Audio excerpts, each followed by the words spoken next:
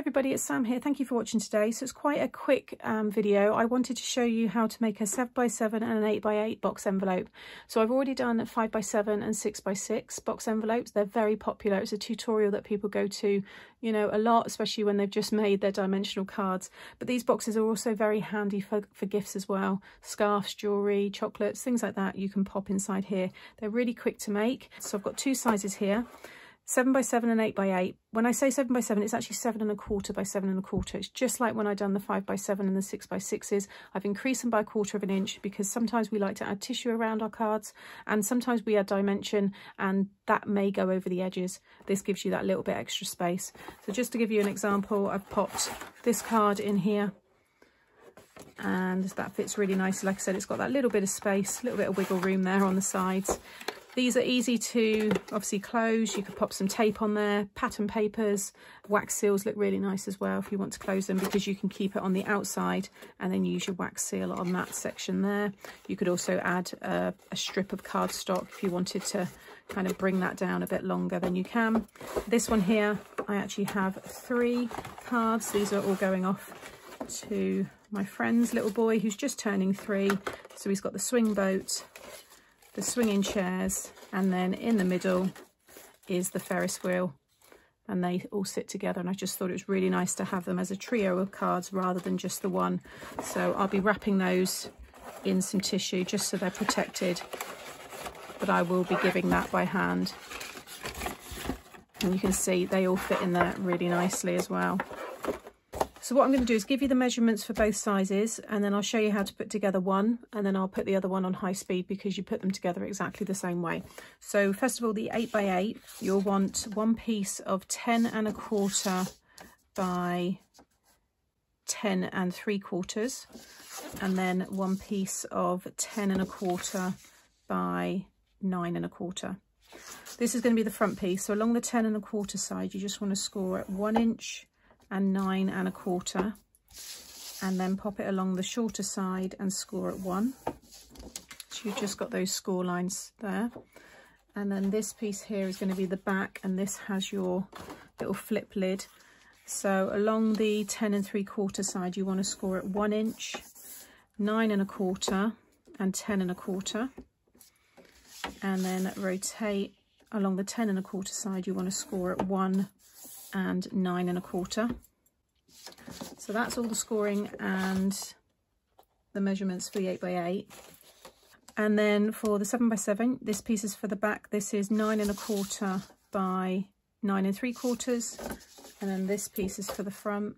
This is 9¼ by 8¼ So along the 9¼ side, you're going to score at 1 and 8¼ and then along the short side, you're going to score at 1. So just like the other one, you've got your 3 score lines there. And this piece is your back piece with the flip lid. And along the 9¼ side, you want to score at 1 and 8¼ And then along the longer side, you're going to score at 1, 8¼ and 9¼ Okay. Next, you want to fold and burnish all of the score lines.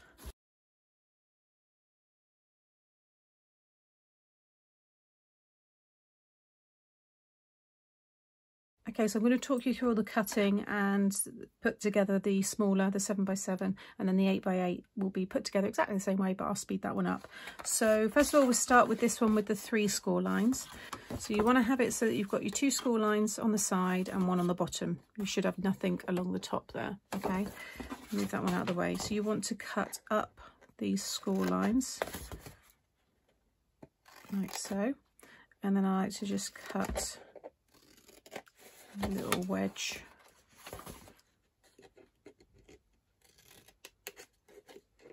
off of the sides there, okay. And then with this one, you will have that ½ inch and the 1 inch. That's the top, that's the flap piece. So the bottom here, you want to do the same. So you're going to cut up those 2 score lines, and then again, just take a little wedge off of the side.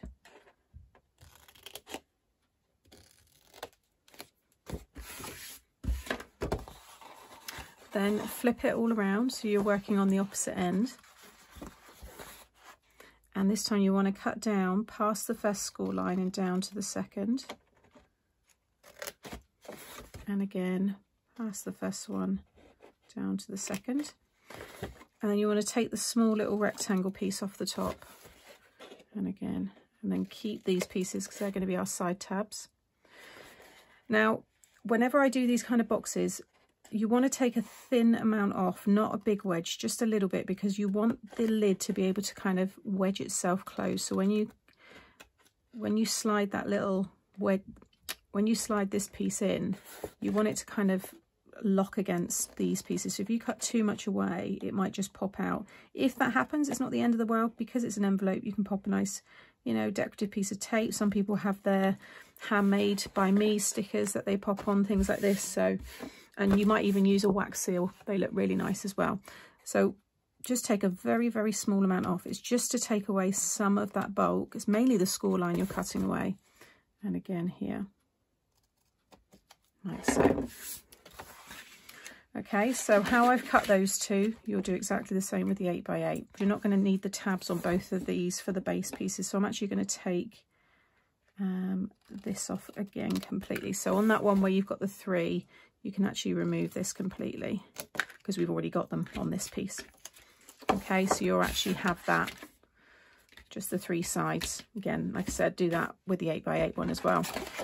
Go back to this piece. Make sure this 1/2 inch tab is away from you because that's the top of it. These are the bottom tabs. Pop some glue on these.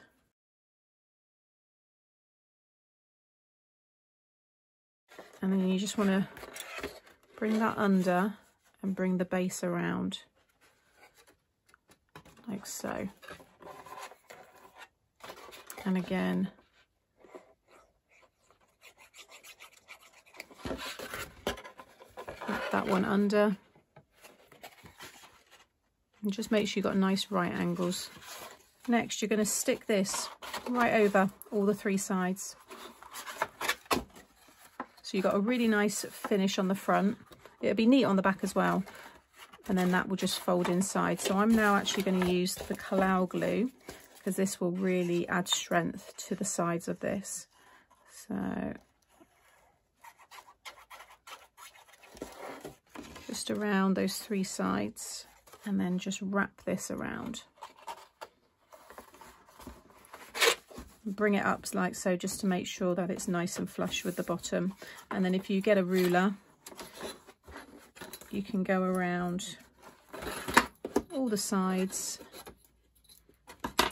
and just make sure it's all stuck down. Okay, so now you'll be able to fold in the sides there. And this is what I was saying about not cutting away too much here, because you now want this to kind of lock itself in. Like I said, if it doesn't, it's not the end of the world. Pop a bit of tape on there, wax seals, but it should. Now, if it doesn't go in, so I've actually not cut enough away on this side. So I'm just going to snip a little bit more off there. And now,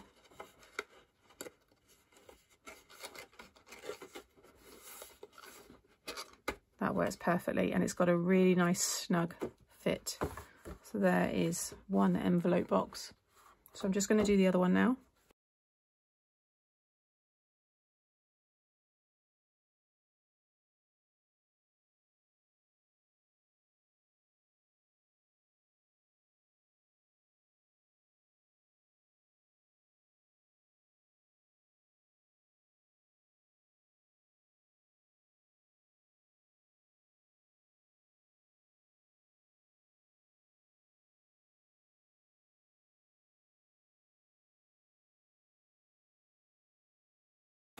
So that's both of the boxes all done, and I've actually popped the cards in, so you can see now in this one here I've actually got 3 because it's like one card altogether. So this is going off to my friend's son, so he's got the main one in the middle and then a different ride either side, so it's all 3 together.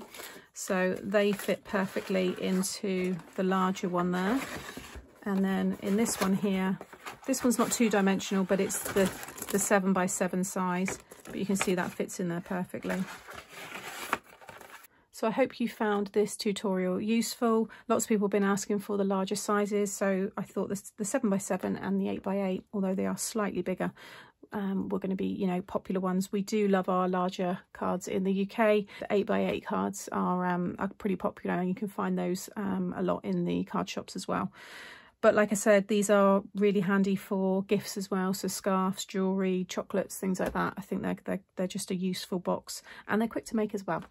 So as always, I'll link as much as I can in the description box below, and I'll be back again very soon with more tutorials. Take care.